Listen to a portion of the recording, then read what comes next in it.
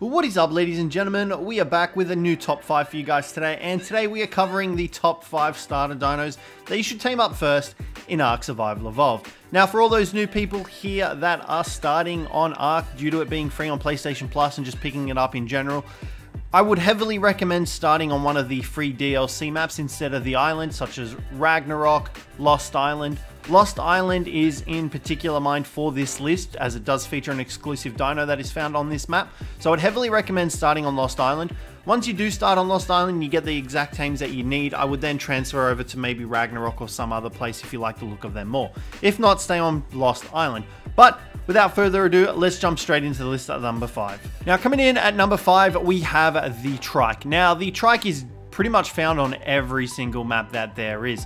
These guys are great first herbivores. They have a low level saddle requirement, which is perfect for getting started on Ark at level 16, as well as that the saddle requirement for it is extremely cheap. A little bit of fiber, a little bit of hide, and a little bit of wood.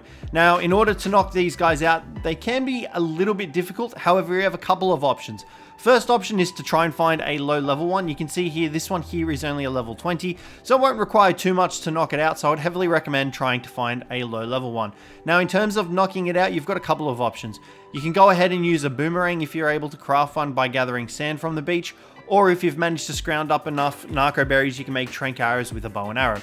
The bow and arrow requires level 15 to learn and level 20 for the trank arrows. So keep that in mind, you will need to be at least level 20 to try and tame a Trike with the bow and arrow. Now, what you need to do is try and find a high vantage point. Really anywhere that you're able to shoot over the head of the Trike and it's unable to hit you will suffice. And what you want to do is you want to try and aim for its body. Now, alternatively, you can try and outrun it if you have leveled up your points into movement speed, which is what you should be leveling up to begin with when you start in Ark. And what you can actually do then is aim for the leg of the Trike. Due to the fact that it takes reduced damage on its head, it won't actually take much torpor damage from being struck in the head. But you can see here a couple of trank arrows into the Trike, and it is already starting to run away from us. This indicates that its torpor is very high and that it is on the verge of getting knocked out. So just keep running around it and tranking it and you'll eventually get it knocked out. But like I said, try to avoid shots into its head and try and hit its foot. You can see here now it's starting to run away from us, and after about, I think, 6 trank arrows, we have successfully knocked out the Trike. So keep that in mind. Once you've got it knocked out, all you need to do then is feed it a bunch of Mejo berries, which you should have a bunch of from gathering narco berries, and all you need to do is whack that into the Trike and you'll have yourself your very own Trike. Now, once you've tamed yourself your Trike, chuck the saddle on it and you'll pretty much have everything you need in order to get started in Ark. This guy will be great at gathering berries. He's great at defending you against predators.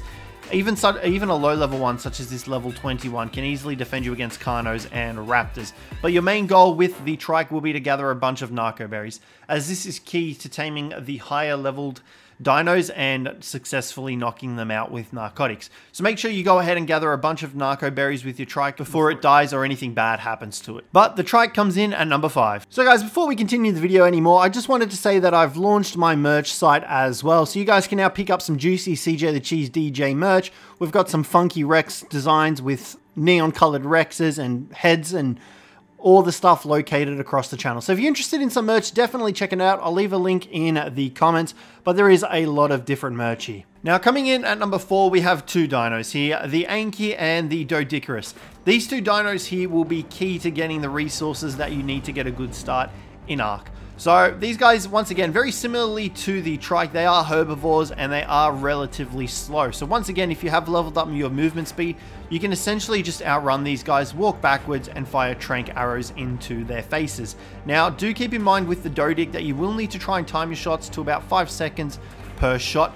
Because of it being a Doedicurus, if it does take too much damage, it will roll into a ball and prevent itself from taking any damage. Well, very minimal damage. So keep that in mind if you do plan on trying to tame these 2 up. But these guys will be great for going about gathering your resources, the Anki for metal and the Doedic for stone. Now, the Anki can also gather berries as well, so if you do accidentally lose your Trike or it does die or something bad happens to it, you can easily replace it with an Anki, granted that you have gone ahead and gathered a bunch of narco berries and whatnot. And just like that, the Anki is knocked out and the Doedic will not be far behind it.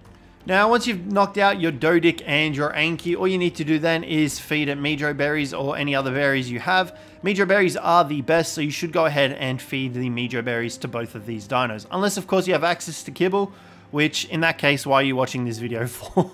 Kibble is an endgame thing, so you definitely want to just feed these guys berries, especially when you're getting started off. Now, the saddle requirements for these guys, the Doedicurus requires level 34, and it does require access to a smithy, which by level 34 you should have access to. And the Anki also has a level requirement of level 36, and once again also requires a smithy.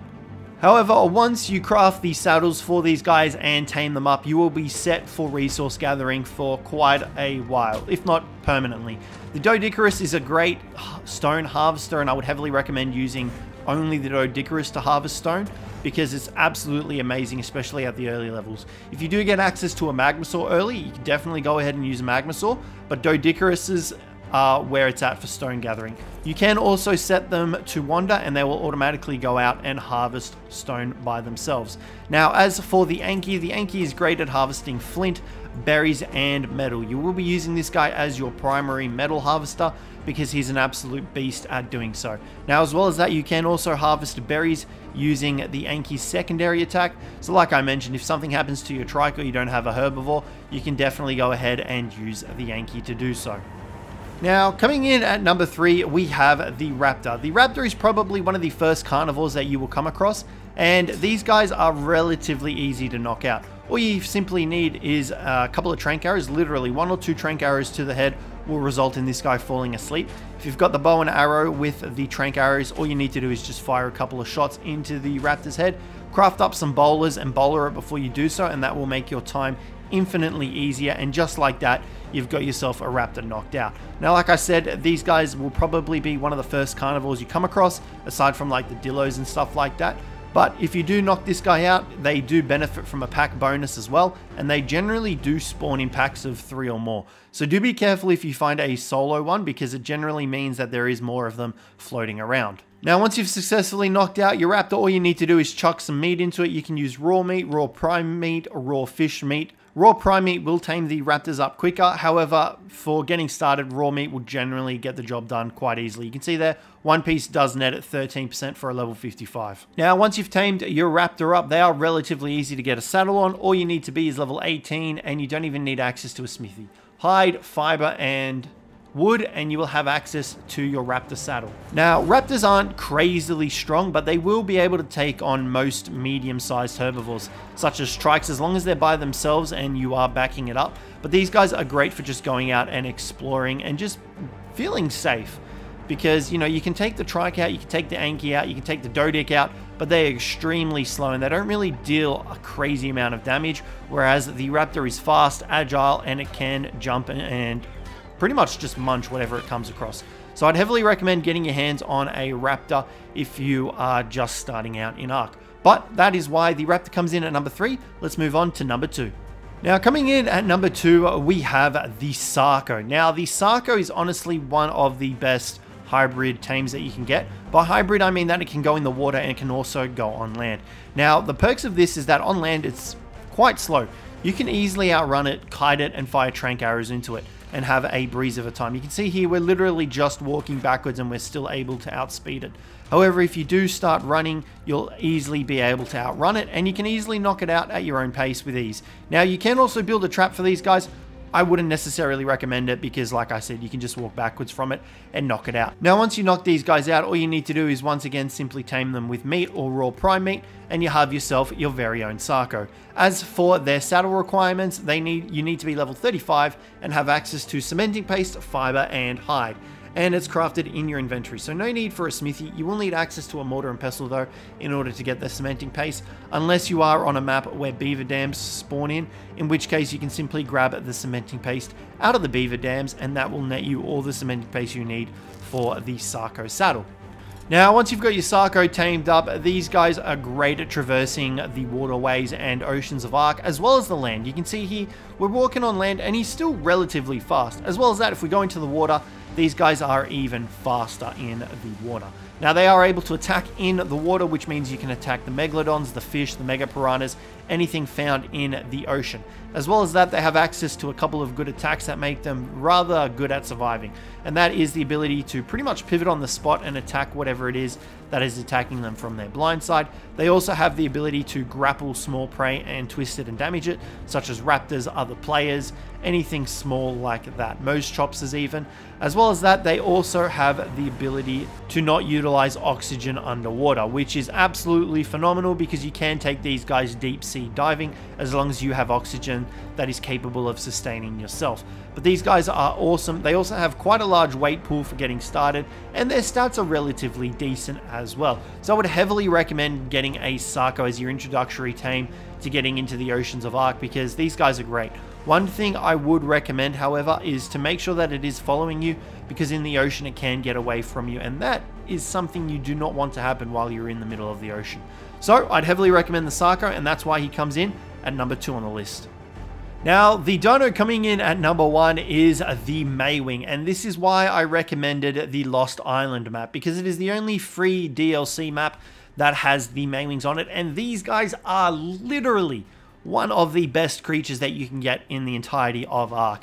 And because their saddle requirement is such a low level requirement and they're super easy to knock out, that is why these guys take the number 1 spot. Now, in order to tame a Maywing, all you simply need to do is wait for it to stop walking, chuck a couple of wooden billboards over the top of it, and just like that, you've got yourself a trapped Maywing. The main reason you do this is because when you try to knock them out, they will take off into the sky and you will pretty much not be able to keep track of them. You can see here's a wild one over here. If we fire a trank arrow into it, it'll launch itself off into the sky and you'll have a pretty hard time trying to track it down and keep taming it up. So that is why you want to use these wooden billboards, wait for it to stop walking and just spam them over the top of the Maywing.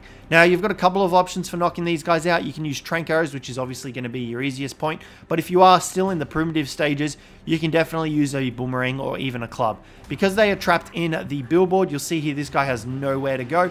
You can simply use a club to knock it out.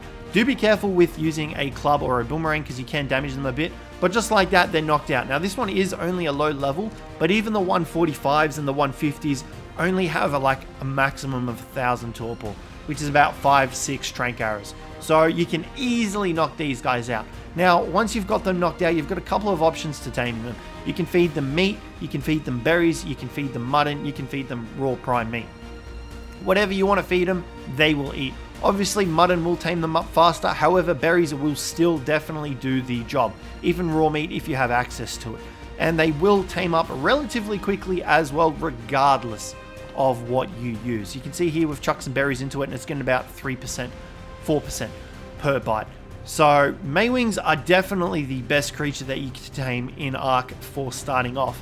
Now, their saddle requirements is only level 19. You will need access to a smithy, however, and you will need a bit of metal, hide, and fiber. But other than that, these guys are the kings of traversing the Arks and just getting started in Ark Survival Evolved. Now, once you've got your Maywing tamed up and you've got a saddle on it, let me show you what these guys can do. So they have the ability to jump. You can ramp up the jump by holding spacebar for longer, and then they lift off and you can glide. Now, by glide, I literally mean you can fly, because that's practically what you're doing with these guys. These guys have the ability to get around the Arks with ease. They can get around Lost Island with ease, and that is why I recommend, once again, Lost Island, because aside from Genesis Part 2, this is the only map that the Maywings will spawn on.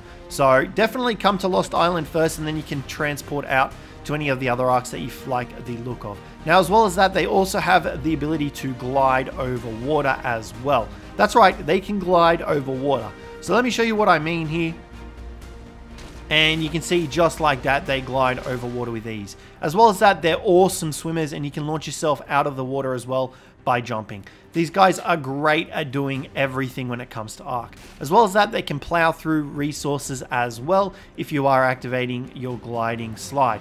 So I'd heavily recommend getting yourself some Maywings. As well as that, if you tame up 2 of these, regardless of whatever ones you do tame up, they can breed and enable themselves to get more offspring. As well as that, their saddle also acts as a baby carrier, so you can carry babies with the Maywing as well.